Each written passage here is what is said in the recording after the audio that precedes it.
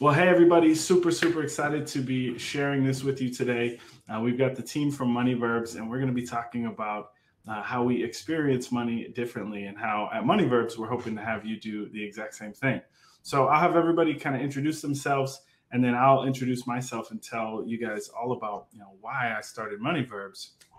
And then we're going to have everybody kind of share their experience with money and what it's been like for them as they go through their journey. So we'll start with Jeff, and then we'll go to Micheala and Jonathan for their intros, and then I'll kick off, what we were doing and why I wanted to start Moneyverse. So go ahead, Jeff. Well, thanks so much, Isaiah. Hi, everyone. I have 10 years of experience working in entrepreneurship, being an entrepreneur myself. At Money Verbs, I lead a lot of the marketing efforts with the marketing manager who's on Micheala. Thanks. Yeah, hey everyone. I'm the marketing manager here at Money Verbs. I've been working with Isaiah actually just in the startup world for about 2 years now. So pretty new to everything. But yeah, enjoying it while we're going and doing lots of good marketing stuff. So I'll pass it to Jonathan. Good morning, everyone. Jonathan Banks here. I lead technology at Money Verbs, working as a COO there. And I've been in this working with technology modernization and technology development for the last 15 years. Awesome. Thanks, guys. So my name is Isaiah Goodman, the founder and CEO at Becoming Financial and at Money Verbs. And I was working a financial planning job at a previous company, was there for about 5 years.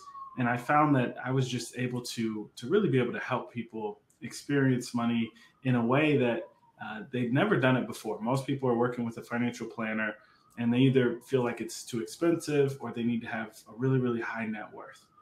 So what I found is, hey, if I'm going to help people, and especially people that look like me, I got to go create my own thing. So I created Becoming Financial about 4 years ago. Now, in that process, I found still that, either my physical capacity to be able to work with a certain amount of clients was, limited, or there's just so many people that wanted to work with me, but we just couldn't meet at the right time. They could meet with me on the evenings or the weekends, and I didn't want to do that. Or my financial planning fees were still a little bit out of their range. So I realized, all right, we got to create some sort of technology so that we can work with tens of thousands of people at the same time and really help them learn what to do, right? That was the big thing. I kept hearing over and over again, I don't know what action steps to take. I don't know what to do. And so, when we see that in things like sports or music, when you don't know what to do, a lot of times we're stagnant, right? If you don't know what keys to play on the saxophone, you'd rather just not. Or if you don't know how to shoot a basketball, you don't go out there. And unfortunately, it's been like that for years and years and years with money. Nobody teaches us this stuff in school. Nobody talks about it. It's kind of taboo. And so we just don't do it.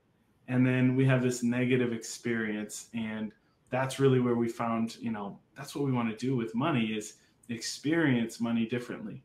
Now, experience is one of those weird things where usually the only way to get experience is with bad decisions. And that's kind of what we found with people too, is they make bad decisions with money. Yeah. Then they get experience. And then they're like, okay, now that I'm 45, I know what to do. Well, you're kind of behind already, or you've done some things or made some mistakes that you wish you didn't. So that's what we created Money Verbs, is to help people learn about, practice money, and experience it in a new way. So what we wanted to talk about today was to kind of have our panelists here share what was money like for them growing up, maybe how it's changed, and maybe even how it's changed a little bit as they've started working here at Money Verbs. So we'll start with Jeff. Take it away, my friend. Sure. One thing I'm very proud of at the same time was very challenging. Originally, I'm from a small village in Haiti where at the time didn't have any running water or flushable toilets, but we always had joy. My father was an entrepreneur. He started a couple of shipping companies that, did pretty well. And I knew entrepreneurship was important and it was really survival. But at the same time, I didn't know that we grew up in poverty. But luckily, we were able, my father came here on political asylum, fleeing the country, and came and got us 3 years later in 1997. If you ever saw images of people on the boats coming to America, my father was one of those people. And we came here in 1997, and I grew up in some of the most under-resourced neighborhoods. First of all, in Hartford, Connecticut, and then grew up in Tampa, Florida. And a lot of these under-resourced neighborhoods, a lot of neighborhoods where poverty was a real thing. Innovation is the difference between life and death, right? There's so many talented folks, many talented kids, but a lot of them don't graduate college. Like a lot of my friends didn't graduate high school. So that's kind of like the background that I have. But my mom was always really good with and very efficient with money. I'll say it like this. My mom and my dad raised 6 kids, and together combined, they never made more than $70,000 in their life in 1 year, like per year. So talk about being efficient with your money. So my background is one where didn't grow up with much money, but then I also saw how efficient my mother could be with money, to the point where 2 years ago, my dad retired, my mom's retired now, and she was able to buy a house cash, right? Because she was so efficient with money, even though she didn't have much. And so, and how that played a role in my life is I always had a negative view of money, because the people who I knew that had a lot of money, they weren't necessarily the best people. And I didn't, even when I first started my first business back in 2012, it was really hard for me to make money, not because I didn't have a good business or a good product, but it just really felt weird making money. Like as you're making money, it just feels like, is this even a right thing? Like seriously, like money was not just taboo, but money was felt like it was evil. So I've been on this journey of not only doing my best, but having a really positive relationship with money and the things that money can do for you. And so since working at Money Verbs, it's been a really good aspect for me in my personal life, because it continues to change that mindset in my mind about how money can be used for bad, but also how money could be used for good. So personally, even as a business owner, as a startup founder, as someone who's worked in the NAACP, where I've done a lot of policy stuff at the state and local level around economic development, personally, I still felt that idea that having a lot of money could be bad. But now I think the best parts about it is I get to look at business from the lens of not just doing good, but from the lens of making a profit. And that profit is so important. Without a profit, you actually can't be sustainable. And so I'm experiencing money differently. Last point I'll make about experiencing money differently. My wife and I, about a few weeks ago, we went on vacation on a lake house with a couple of friends, and it was like beautiful. We took excursions, all those things. Why that's important is because I've never been on a vacation with my mom and my dad. Like we've never been on a family vacation together. My son is less than 7 months old, and we went on our first vacation together as a family. So that just shows you how the different ways that he's going to experience money differently. And so I'm really looking forward. One of the reasons why I love Money Verbs, outside of it being a really great product, is what it'll do for people. And because what money has meant for me. And I know how much happier I feel and how less stressed I am when I'm not so concerned about, oh my goodness, what's going to happen next month. So, yeah. Well, thanks so much, Jeff. Man, it just means the world to hear those stories and think about the impact that we're going to be able to make to people just like you. Micheala, we would love to hear from you about your story of money growing up and what it's been like as you kind of get going into sort of this real world of being, an adult and adulting. Yeah, for sure.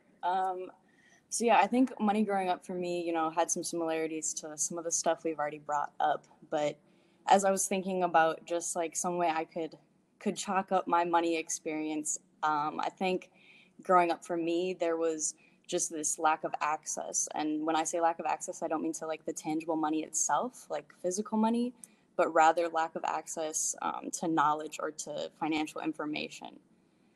So just a little bit of background. I grew up in a working class home here in Minneapolis.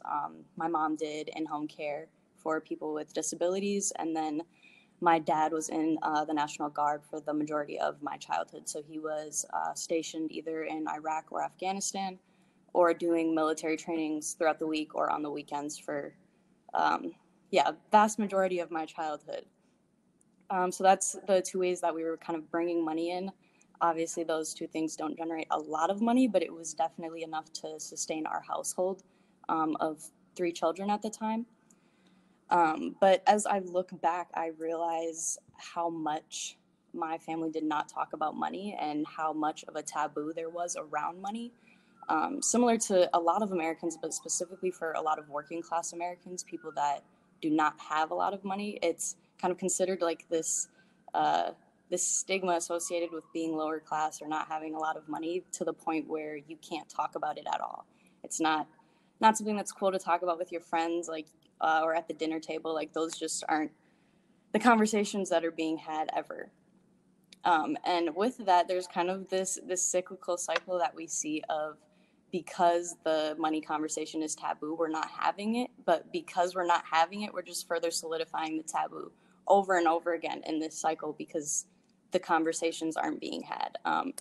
And that's what I noticed all throughout my childhood, looking back. But then really, as I started to enter my adult years, so the first real money conversation I had was my junior year of high school. I was taking a math studies course.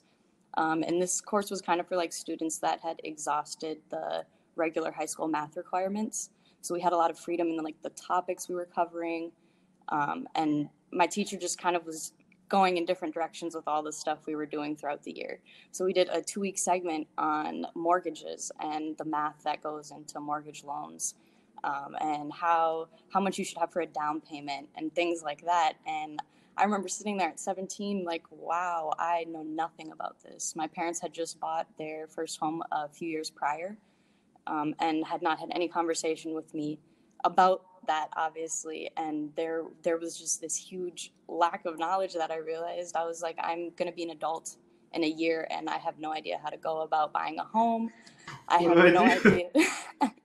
I have no idea about any of this stuff. And then a year later, that idea, like that lack of knowledge, was just reiterated in my mind as I entered college. I sat down for my first day of student loan orientation, and I was by myself. I was a first-generation college student, already stressed out about just college life in general and how I was going to navigate everything without help or without some of the other resources that my peers had. But then sitting down and looking at my loans and not being able to differentiate between, unsubsidized or subsidized loans, and understand my interest rates and deferment options and how scholarships and grants worked into my loans and how those things could be paid off. There was like this huge stress that came with that, and this realization that, wow, like I don't know anything about money. So that kind of switched for me, because going into my second year of college, I started working for Becoming Financial. So for the parent company of Money Verbs, and I started doing copywriting for blogs and starting just learning about all of like the little terms, all of the little things that I could put in the back of my mind to start to go about my money better.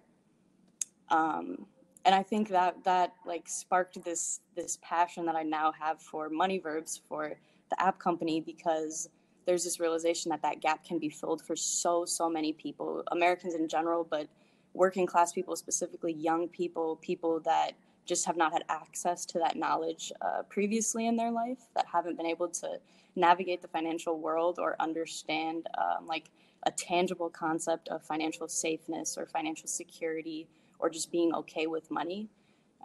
So that's the gap that I feel like Money Verbs is filling right now, and what we're hoping to do. And that is why I'm so excited for how we're going to help people experience money differently over the next years. Awesome. Thank you so much, Micheala.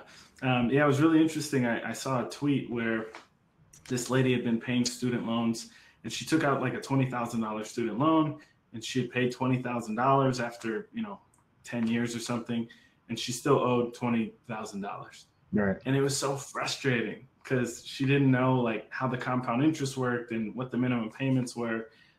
So you're totally right about doing that by yourself. And man, thank you for sharing. That means a lot. Yeah. All right, Jonathan, we'd love to hear from you about your past money experience and what you're learning here at Money Verbs and what you hope to see. Sure. Yeah. And shout out to Jeff and Micheala. You guys, both of your experiences are very relatable. And I even think about Isaiah, that example you just brought up. I've heard of a $75,000 loan paying $100,000 on it and getting just below 70,000. So the terms can be outrageous on these things.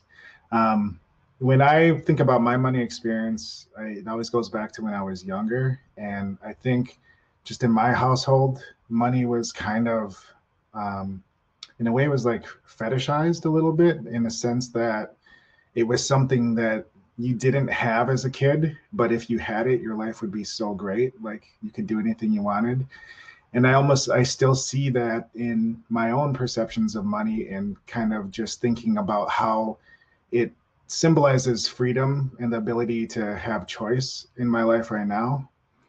But when I was younger, what it led me to do was to really prioritize getting money as opposed to developing myself. And there was always the end of any type of self-development had to go towards money. So like, the focus on school was always about, like, I remember saying in school, like, how come I don't get paid to go to school? Like, if this is my job, how come I don't get paid to go here? And they'd be like, your education's how you get paid. It's like, well, I can't buy anything with that. Like, that doesn't give me the skateboard that, my dad said he wasn't going to buy for me. Like, so that doesn't help me right now. So that was just kind of the experience. We didn't have a ton of money. We followed a budget. The family followed a budget, and the things that I thought I wanted or needed didn't fit into that. So it really built kind of like a own self-reliance for myself about, hey, I'm the only person who's going to get this for me. And when I do, I can do whatever I want. And that was good and bad. I think it helped me out from a work standpoint, but also in some other areas where, people of my age would normally be, going to school, doing football and, like sports and extracurricular activities. Those things just weren't as important to me because of the way that I viewed money.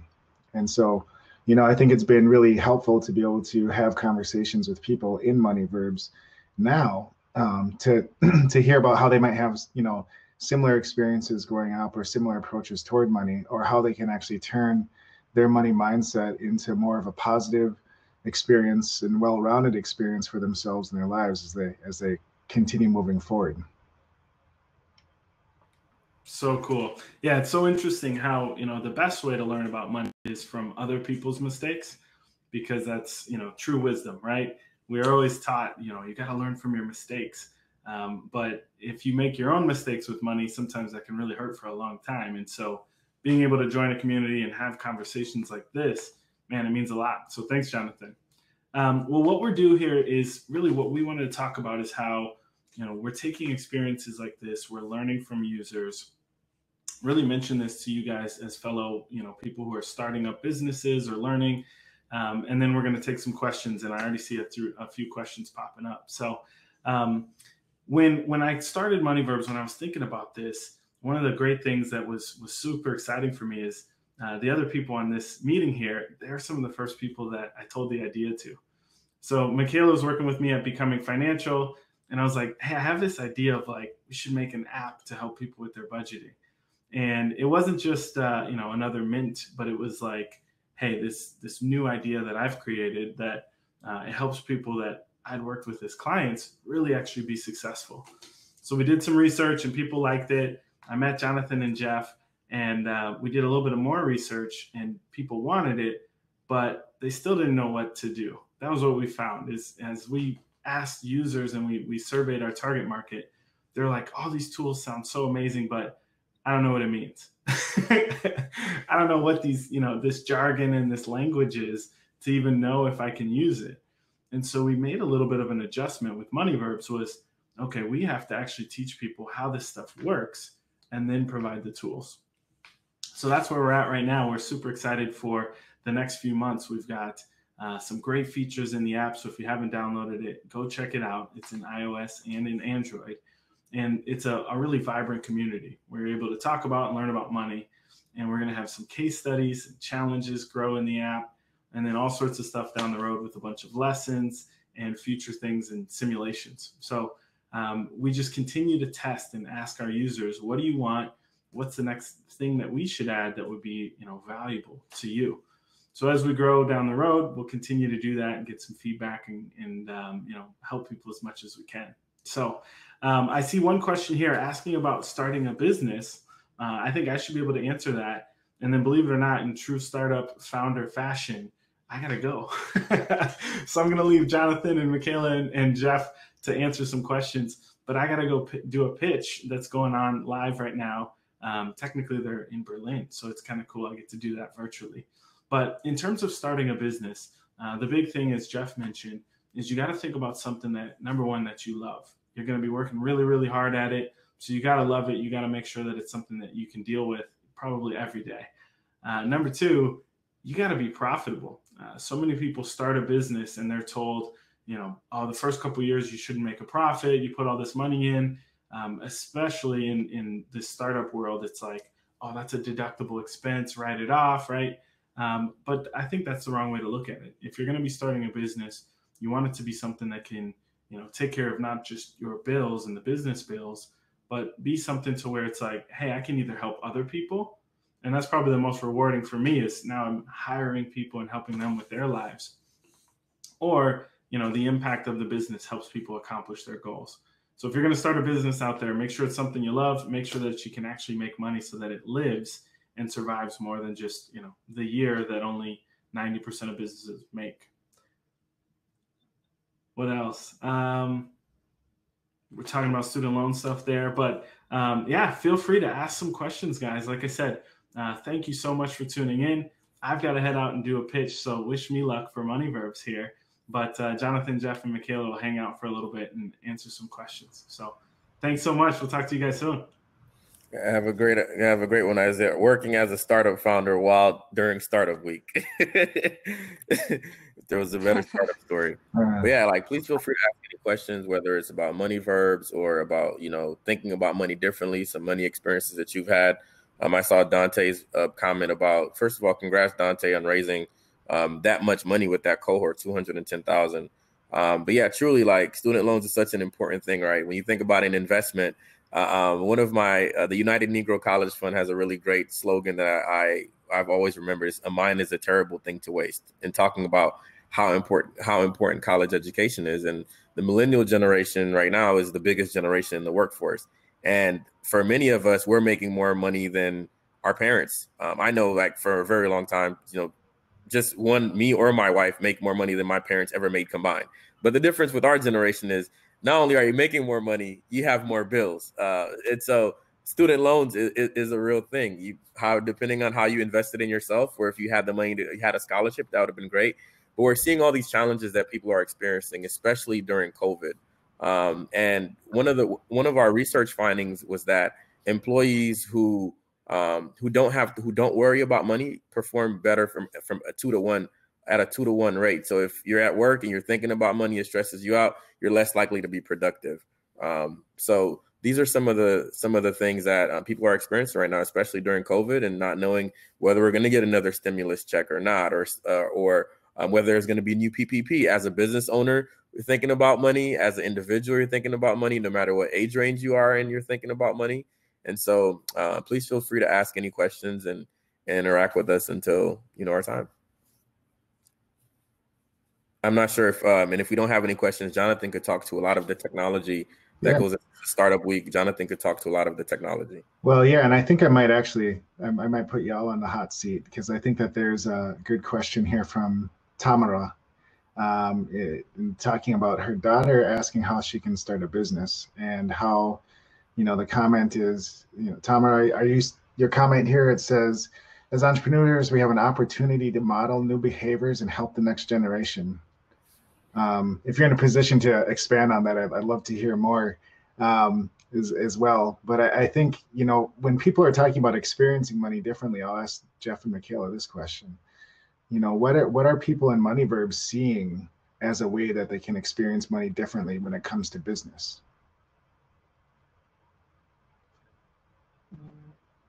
Yeah, so I know one of the things that I have just learned from Isaiah listening to talks has been profit first. This idea, I think it's Mike Micheala is the author of the book, but I know that this is something that we talk about a lot in business planning and just going about a business, but making sure that all of your finances are set up so that there's not that worry when you're actually in the business space doing your work. Making sure that you have kind of everything on automatic. Everything is just working how it needs to work when it comes to your finances and your money with your business. And then I think Isaiah spoke to this question a little bit too, just talking about how important it is to be passionate about what you're pursuing as you're going about it, because you're going to have to dedicate a lot of time, especially With the statistics of startups oftentimes not working throughout the first 5 years, not getting to that 5-year or 10-year point of functioning properly, there's like a lot of work that has to go in, obviously, in those first years to get things going. So being sure that it's something that you really want to spend all of your time and effort on for large periods of time and something that you're passionate about. Thanks, Micheala. And Jeff, what do you say? How do you see folks using money verbs to experience money differently when it comes to entrepreneurs looking for opportunities to start a new business? Oh, that's a really great question, John. I think it's about, you think about a flight simulator. If you don't know how to fly a plane and you may not have access to learning, imagine if you had an app that was like a flight simulator where you could talk about it, learn about it, and eventually actually practice flying that jet, right? So you'll get a taste and know how to actually fly a plane. And that's exactly what we're attempting to do with Money Verbs. It's not just about learning, it's about behavior modification and behavioral change. So yes, of course, there's all these financial literacy apps that are out there, and those things are important. However, one of the major aspects is that community piece. And so with Money Verbs right now, the app has this community aspects that allows people to share experiences and learn and talk about it. And what happens is you learn when you begin to talk more about money, you recognize that it's not as taboo.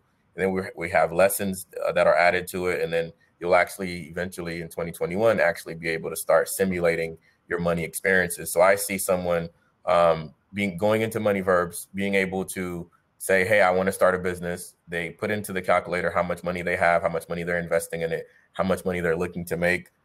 They put into the calculator what's their revenue or how do they plan on getting more customers, and then simulate it and see what it will actually take to reach their revenue goals, stimulated to see what it will actually take to get their profit.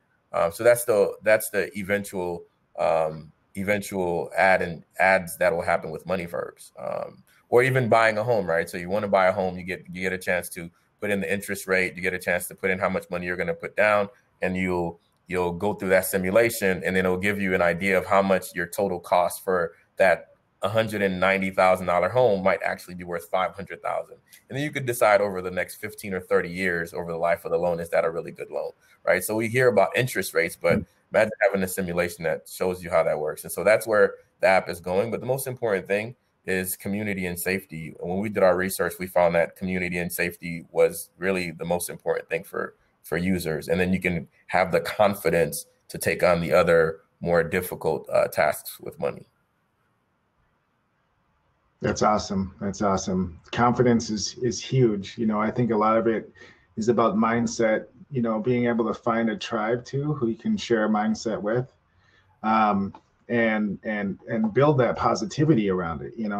One of the things that I've picked up about money is that if you have a mindset of fear, fear of, maybe it's fear of poverty or something like that, it's just not really helpful. It doesn't help you be ambitious. It doesn't help you take control of your own decisions. It doesn't help you, take ownership of failures that you had. And so it's really important to be around folks, who you can build a constructive mindset with and experience money differently together. I'm looking here, Alex Burnett, you've got a question. How was that 2-to-1 performance measured for employees who didn't worry about money? Micheala, do you recall that research? I could speak to it too. Oh, yeah, sure. So one as part of doing that research, user experience, and research with starting with Money Verbs, because we had a lot of assumptions before we started the app, and at every level we've had to change what our assumption is back from the user feedback. So we work with this company in town, a really good company called Ecotone, and we partnered with them to get research all around about money and how money affects people's lives. Another key point that came from that study that we'll be having a white paper later on to talk about is how much money even affects your health. The social determinants of health are sometimes more impacted than the physical determinants of health. So as far as it relates to the study, it's really measuring individuals' performance and how they score on the anxiety index around money. So if you score really high on the anxiety around the index around money, and then see how well you're performing at work.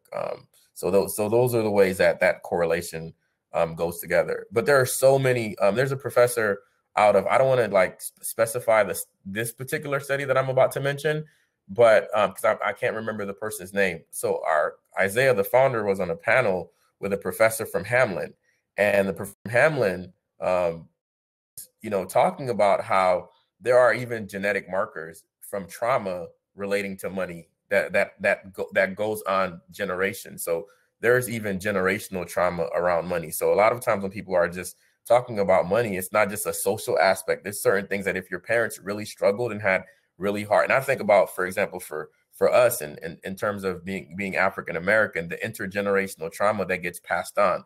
And one of them is trauma around money and trauma around actually doing everything the right way. I know, Dante, you asked a question about capitalism. When you think about a lot of times of doing things the right way, and yet there are banks who have gotten sued for discriminatory practices against Black folks, right? And so there's this idea that even if you do it the right way, you still can't win.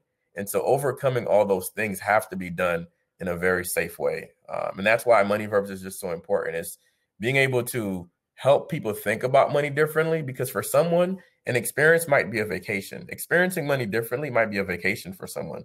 For another person, it might be, I just don't really have to worry about living paycheck to paycheck. For another person, it might be, I want to be a millionaire. For another person, it might be, how do I take the knowledge? I actually had a really great experience with money growing up, and I know money really well. How do I take that knowledge and grow money for future generations? So that experience money differently means something differently depending on how you grew up, depending on your relationship with money. And that's why I like about Money Verbs. We're able to connect with people from a broad range of backgrounds and a broad range of age groups. We eventually seeing this as being something that's offered as an employee benefit. Hey, like this is something that you can get from your employer, have a premium version that you can get from your employer that allows you to have more tools and more skills.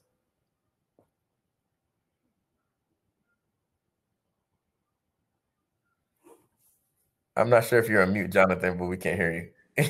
That's my trademark, is being on mute and talking at the same time. Dante, you were mentioning capitalism and the wealth gap.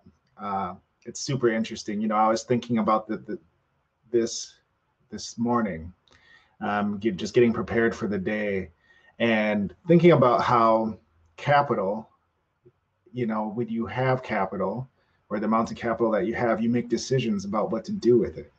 And I think when you're taking control of your life, you're taking control of your decisions and making the best decisions you can possibly make.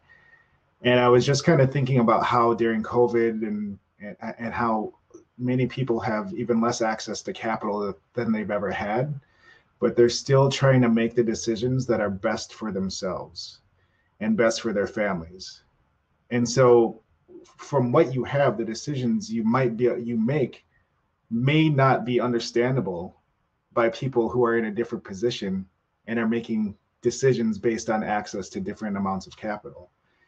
And I think that this really just comes into play when you talk about the wealth gap and how that impacts things like education, crime, families staying together, all those sorts of things, all those societal impacts that are related to having or not having wealth that play out. I was just kind of taking a step back this morning and thinking about, okay, does it just make sense that when you don't have access to a lot of capital, and when you have access to a lot of capital, you'll be trying hard to make great decisions, but those decisions are going to look drastically different because of that access? Micheala, or Jeff? Yeah, Micheala or Jeff, what do you guys think about that? I'll go ahead, Micheala. Every time he says Micheala or Jeff, I've been kind of I'll be that guy. Yeah, I don't know. I feel like the conversation on capitalism is a very big one. But yeah, I think it does go back to kind of, Jonathan, what you were saying about those decisions, and about how you're using money and how those decisions can be so different depending on the access that you have. But this actually kind of goes back to a conversation that Jeff and I were having the other day, just about how capitalism isn't, a lot of the times we get in this headspace where we think that capitalism is this evil, and that money is evil, and that it's not good to acquire it and to have it and to have the power that comes with it. But with that power that comes with the money that we get from, building up our pile, building up our money in capitalism, there comes those decisions that we can make as far as how we're using that money and where we're putting it and what we're doing with it. So I think that's a really powerful thing, because when you start to look at money that way and start to think about the impact that you can have when you have large amounts of money, not just thinking about it would be great for me to be rich and it would be great for me to have a nice home and great to have a Jaguar or a super nice car, but also that it would be great for you to have a large amount of money that you can choose where it's going. You can choose to give to charity if you want to. You can choose to go out and support a cause that you would have not been able to support prior.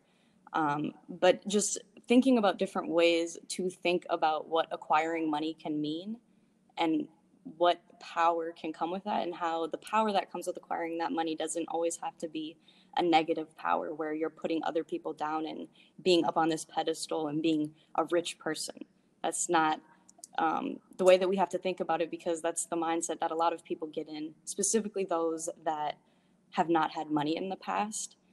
It's being rich is an intangible concept. It's not something that we think is okay. And we also associate that like sense of evil or of not goodness with people that are rich, that have that money. So and I think that's what the Money Verbs communities can do as well, just working to reframe that idea that we have of capitalism and how acquiring money can do different things for different people depending on, what you're trying to do and what your values are and how you want to impact the world, not just how you're trying to build up your pile and get more money than so or so. And that's what, and that's why I think, Micheala, that's a really great point. That's why Money Verbs is also a public benefit corporation. So Money Verbs legally is organized as a public benefit corporation. So in addition to having a responsibility to return a profit, there's a social good that Money Verbs has to also make. And I think that conversation is just so important. Like I said, growing up, using my own background, I had a really negative view of money. And that's because the people that I saw with money, it was negative. Like, for example, imagine this is a lot of people that I'm about to say, imagine this. Imagine we're wondering what's going to happen with your job, as a small business, what's going to happen with your company, what's going to happen with your customers. And then you look and you see that, wow, like the billionaire index has grown, like Elon Musk has become $70 billion richer, or all these other people. And so like you begin to really see that. And the fact that, when you think about the stock market, right? Funny thing about the stock market, we talk about the stock market, but there are only 3,700 publicly traded companies. Think about all the companies that exist in the country. There are only 3,700 publicly traded companies. And so when we think about the stock market, that's a small amount of companies that exert a large amount of power on people's daily lives. And so I think the conversation, Dante, when you ask about capitalism, it's really more about corruption. I think more people have an issue with corruption, whether it was socialism, capitalism, or whatever it is, this idea of basic unfairness. And there has been this idea of basic unfairness that has existed in our market. And so what Money Verbs is trying to do is, how do we do what is right, which is do what's good for us, which is to be able to provide for your family, which is to be able to go on vacation when you like, but at the same time, to be able to do public good. And that's why how we're looking at it within Money Verbs as a company is we're organized as a public benefit corporation. So in addition to having to return a profit, we actually are obligated to also do to also do good. And capitalism is a system that we live in. And so I think many of us here are startups in our business. You start a business to make money ultimately, right? Yeah, of course, you want to help people, but you can start a nonprofit to do that. But really, you start a business, whether it's LLC, whether it's a corporation, whether it's a independent sole proprietorship, whether it's a partnership, whatever way, if you're an entrepreneur here or aspire to be an entrepreneur, however you choose to decide to organize your company, you start a startup and you take the risk and the hardships and all those things that come with it to make money. And so it's actually a challenging question to ask about capitalism, in the sense of all of us are here starting businesses to make money. And at the same time, the nuance is we can recognize that so much profit and so much money has negatively impacted our society. Specifically for me, I could speak as a Black person. I could speak intergenerationally. And so I think that's the challenge of this generation. That's the challenge of this startup week. That's the challenge of all of us who are entrepreneurs. How are we going to be different as we continue? Are we going to hoard power, or are we going to give more power up? And so I think that question for capitalism is a question for all of us to answer. Very powerful, Jeff. You must have seen that the clock is ticking down, so you're giving a rousing speech to send us all off in the right direction here. There's just a few more questions that have come up. I really like this conversation about the 80K kind of limit. If you're making $80,000, you go above that, do you get any happier? You know, we've seen that studied. I've definitely seen that from an HR perspective, as opposed to, you know, start being more creative with your benefits package once your team reaches that mark, because it kind of becomes an insatiable need for to feed that money, to feed that salary after that limit. So why don't we take some just parting comments here, because I know we're wrapping up at 10 o'clock. So why don't we take some parting comments and Micheala first. Yeah, I just want to say thank you to everyone who's been sitting in and listening to this conversation, and for all the comments and questions we've got along the way. I think this has been a really great conversation to have. I'm really excited for the things that MoneyVerbs is going to be doing over the next few years. So if you have not gotten the app yet, check it out on Android or on iOS. We have it ready to be downloaded. We have new branding recently added, so it's a beautiful app right now. And yeah, thank you to everyone. Oh, sure. I thank you everyone who, you know, really listened to us and just not just listened but participated. I just want to leave with this: like, your money future can change. Like, for me, I'm a living testimony of how actually life can change. And you know, for me, entrepreneurship has really been the saving grace for my life and for my friends. Like, most of my close friends are entrepreneurs, and not only has entrepreneurship changed life for them, but they've been able to hire so many people, and the people that they've been able to hire, they've been able to pay them a great wage. And so for me, entrepreneurship has to be part of the equation, whatever the future holds. And we look forward to partnering with you here at MoneyVerbs and growing and helping you in your journey of experiencing money differently. And thank you all. Thank you, everyone who's left comments. It's just been a brilliant hour or 45 minutes to spend with you here. And, you know, thanks to everybody at Twin Cities Startup Week, or it might be rebranded Startup Month now. It seems like it's going a lot longer than a week. But, you know, thanks to the team for providing this forum for us all to get together. Please do keep in touch with each other. We see our names in the chat here, and we look forward to seeing you all around Twin Cities Startup Week as well. Keep in touch. Have a great day.